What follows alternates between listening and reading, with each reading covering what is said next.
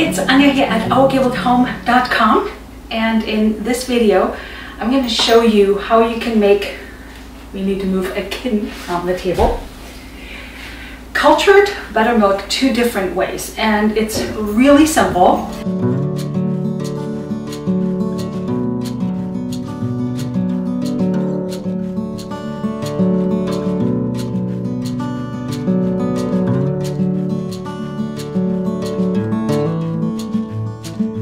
What you need is your milk. We love raw milk, but you can use pasteurized milk for this just as well. I have some warm milk in here. If it says yogurt in here, don't worry about that. Sometimes I'm a little bit off with my labeling. And then you will need cultured buttermilk, and you will need some kefir. So this is one method and this is the other method. Kefir is something you need to get kefir grains. If you don't have kefir going in your house, these are really easy to find. I will be linking some sources in the description box below this video. And here's another, these kittens are awfully cute, but they always like to get into things. Where was I? Kittens, kefir. So you can get sources for kefir online in the description box below this video, and the cultured buttermilk is something that's pretty easy to find in supermarkets. Just know that when I'm talking about cultured buttermilk, I'm not talking about the kind of buttermilk where you mix buttermilk and vinegar or a lemon juice. That is not fermented, that is not cultured. That's a different method how to get buttermilk, and we're using the cultured method. A little education here, a little training for these kittens. So for one method, we need a little less than a quart of milk in our quart-sized mason jars, and we will pour. Don't you love when I have to do this? We'll pour about a quarter cup of buttermilk into each quart-size mason jar that is not quite filled to the top with the milk. So I'm pouring about half a cup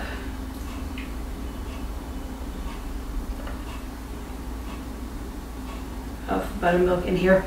And just know that these measurements don't have to be super exact. If you have just a smidgen more or just a little bit less, that will be fine. And I'll pour this in here, eyeballing about half and half in each.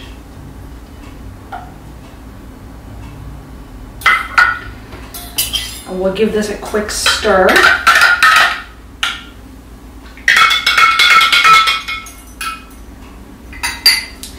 Now I'm going to put the lids back on loosely. They don't have to be tight. You can also use these linen beeswax wraps. I have a video in which I'm showing you how you can make these. And then we'll set these aside.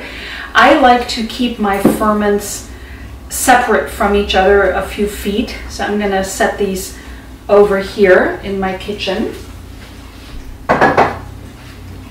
And they'll sit there overnight for at least about 8 hours, and then I'll talk to you about what to look for and how to know when it's been fermented long enough. This is about, let's see, this is about 4 in the afternoon. Well, it's going to be a little bit more than 8 hours because I'm going to do it overnight, and then tomorrow morning I'll come back and show you what's happening. And then here I have about 2/3 of a quart of cream that I took off of our raw milk, into which I am stirring about, I need to stir this up, the fresh kefir.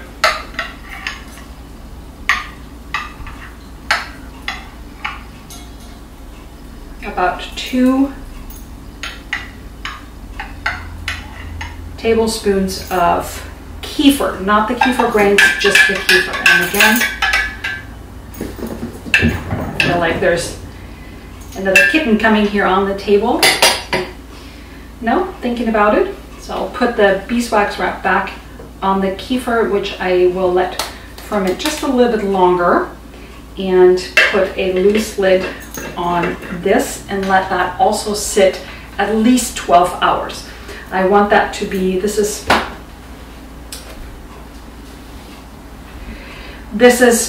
really runny, as you can see. It's the cream, and I am looking for it to be really stiff.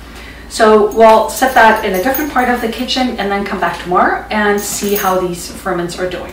So now I have these 24 hours later, and the method where I put the buttermilk right into the milk resulted in this. You can see it's really thick. The whole quart of milk has turned into cultured buttermilk, which is a pretty thick consistency. I'm going to get a spoon and show you how thick.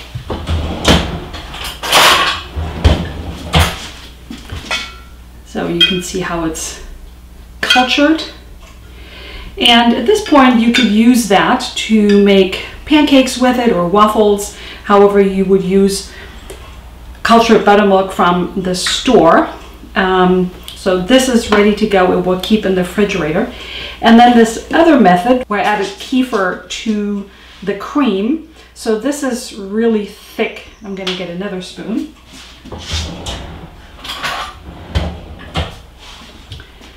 The cream has cultured too, and as you can see, it's really thick. So now I'm going to turn that into butter, and what will happen is that I will get the butter, and what comes out of it is the buttermilk. So I'm going to do this. I have a video in which I'm showing you how you can make butter. I actually have two videos, and I'm actually linking both of them here.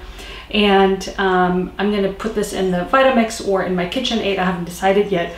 But regardless, when I have the butter, and what I will pour off the buttermilk is your cultured buttermilk, which I will show you once I'm done with the butter. So I've decided to make the butter in my Vitamix, and here is the butter. You can see how it is separated from the cultured buttermilk. So I'm going to pour this into this mason jar here. You can see how thick it is.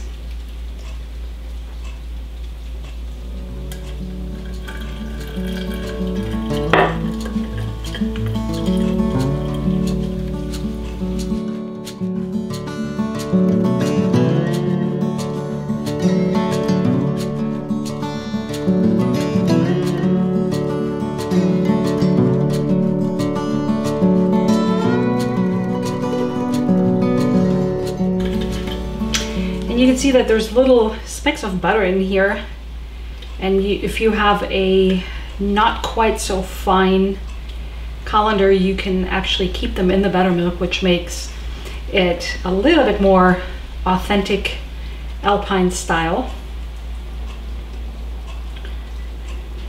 And I will put this back in here. This is good butter. And then you want to wash your butter, because the buttermilk is what makes your butter go rancid faster, and that is what I will do in the next step. But here's your cultured buttermilk. So here you have buttermilk two different ways. The one where you pour buttermilk into your milk, and it can be raw milk or it can be pasteurized milk, and let it sit. And then the other one where you add kefir to your cream, and that can be raw cream or pasteurized cream. You can also, I have not experienced this myself, but I know people who add yogurt to it or buttermilk, anything that is a fermented dairy, to ferment the cream, and then you make the butter by separating the butter from the buttermilk. And this is really where the word buttermilk comes from, because it is the milk that is a result of the butter making. And if you have ever been in Europe in the Alps and have gone high up to these little inns where they serve you very rustic food, they often will have buttermilk on their menu. And this is actually this kind of buttermilk. Usually it has a little specks in it that I filtered out, but this is so good. Slightly tangy, reminds me so much of exactly those places. And just one quick tip, if you're making this at home, it really depends on your temperatures. So because this I'm doing in the middle of winter, so it took me a little bit longer.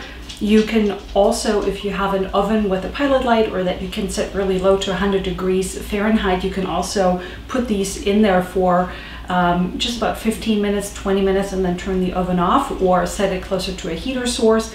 In the summer, this might go faster, so it's always a good idea to keep an eye on your ferment because you don't want to over ferment this and let it get too thick. And then once you have fermented it, you can put it in the refrigerator. Also, if let's say you're making this and you're not really ready to use it right away, you can then keep it in the refrigerator. But these ferments are always temperature dependent, and they do best anywhere between 70 to 77 degrees.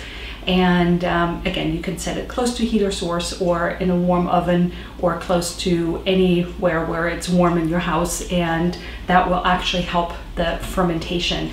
But I had mine fermenting for about really 24 hours in the end.